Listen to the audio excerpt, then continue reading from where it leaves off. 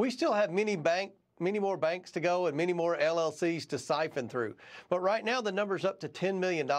So we proved that Joe Biden was dishonest about his family receiving money from China. We also proved that the media has not been reporting this correctly, as you could imagine, Sean. They said that none of these transactions ever occurred while Joe Biden was in public office.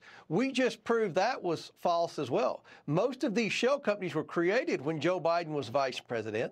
And when you got to the $1 million from Romania, it was filtered and laundered, however you want to describe it, down to the Bidens in 17 payments. 16 of the 17 payments from the corrupt person in Romania, the foreign national in Romania, happened while Joe Biden was vice president and visiting Romania and in charge of things like foreign aid for the Obama administration. So the level of public corruption that we talked about today was breathtaking. And the fact that, as you mentioned, Sean, the mainstream media, for the most part, didn't cover it at all, instead covered the George Santos stuff, is further proof that this media is covering for Joe Biden.